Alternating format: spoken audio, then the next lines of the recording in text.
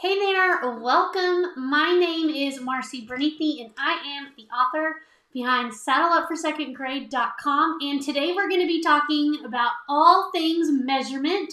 So if you are getting ready to introduce measurement in your classroom, or if you are just looking for some simple activities to reinforce it throughout the rest of the school year, then you are in the right place. So today I'm going to be sharing 3 activities that you can use for a whole group lesson, for small groups, or they can even be repurposed for math stations. And all of these activities use materials that you already have lying around your classroom.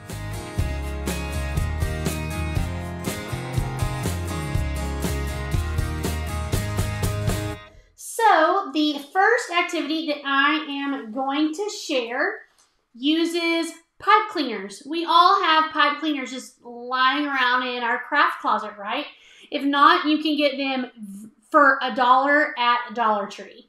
And so what you're going to do is just take various pipe cleaners and you want to cut them into like various lengths. So it can be done in inches or centimeters. This is an activity that can also be used with non-standard measurement as well. So you just kind of want to grab a handful of pipe cleaners, cut them into different lengths, and then place them just kind of in a tub or a basket or something like that. Then you'll also need a recording sheet of some kind. So whether you use a printable one from my measurement guided math unit, or you can have students create their own in their math journal. And what I like about this is they have to practice using a ruler to draw columns in their math journal. So you can, again, you could easily change this up. You could change this to centimeters. You could have them draw 4 columns and they would have to estimate, measure in inches, estimate, measure in centimeters. Maybe you're doing non-standard measurement with linking cubes or paper clips or mini erasers or some other type of tool in your classroom. So by doing it this way and having them create their own recording sheet in their math journal, it's very versatile. And then they also have practice measuring lines to create columns. So what they'll do, it's real simple. They are just going to select a pipe cleaner from your tub or your basket or wherever you have your materials placed. And then they are going to estimate the length and they'll write next to number 1. So they'll estimate their guess and then they'll use their ruler to actually measure the paper clip with their ruler. And so then they'll write their actual measurement under the inches column, or if you're doing centimeters, whatever you are having them do. So they'll estimate and then they will record their actual measurement. Something else you could also do, you could have them write a sentence, maybe like underneath, you could have them write a sentence to compare their estimate in the actual length, or have them write a sentence, was their estimation right? Was it incorrect? So there's lots of different ways that you can expand this. Another similar activity is measuring with sentence strips. And so all you're going to do is grab some sentence strips that you have lying around your classroom. And again, you're going to cut them into various lengths, just like you did with the pipe cleaners. Except this time, you're going to want to label them.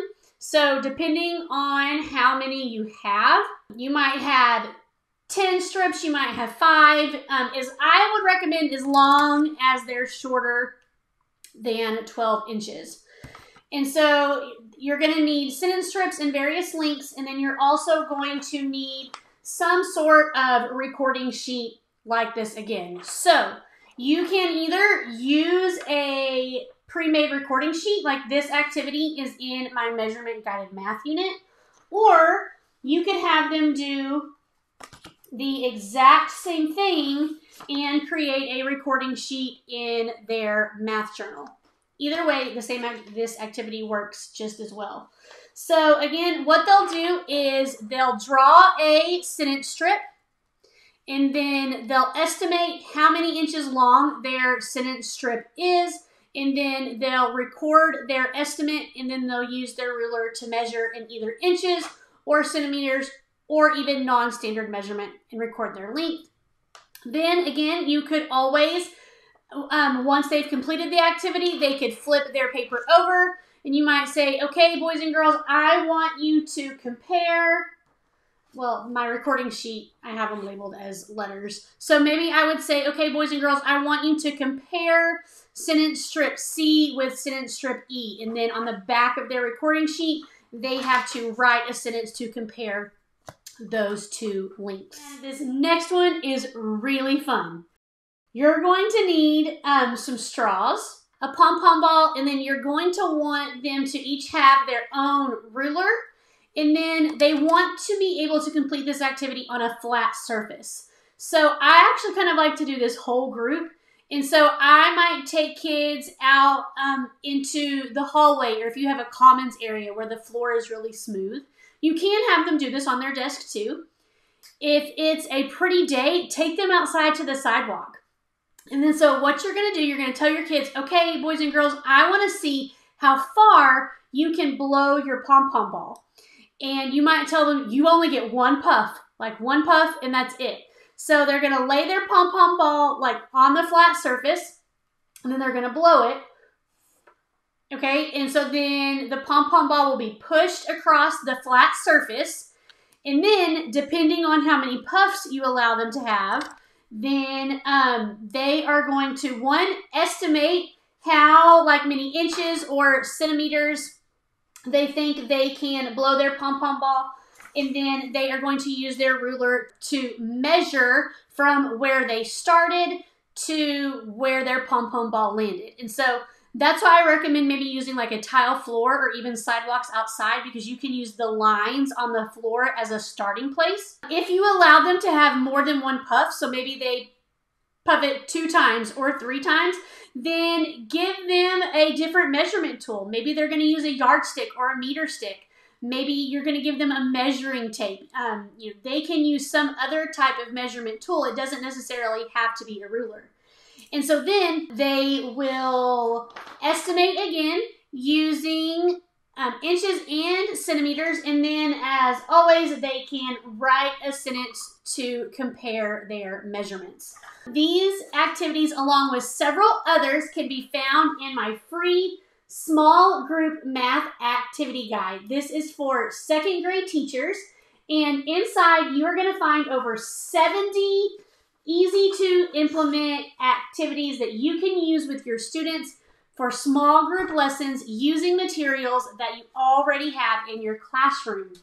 So there is at least 2 to 5 activities for every single 2nd grade standard.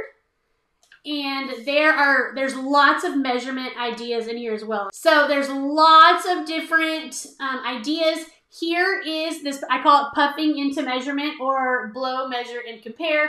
And so there's this activity is featured in there as well, along with several others. If you would like to grab this free resource, again, over 70 different small group activities that you can implement using materials that you already have in your classroom, you're going to want to click on the link in the description and sign up, and this will be sent directly to your inbox. If you have any questions, or if you have another simple measurement activity that you would like to share, leave me a comment and I would love to hear. Let me know if you guys have any questions, and other than that, I hope you have a blessed one. Bye.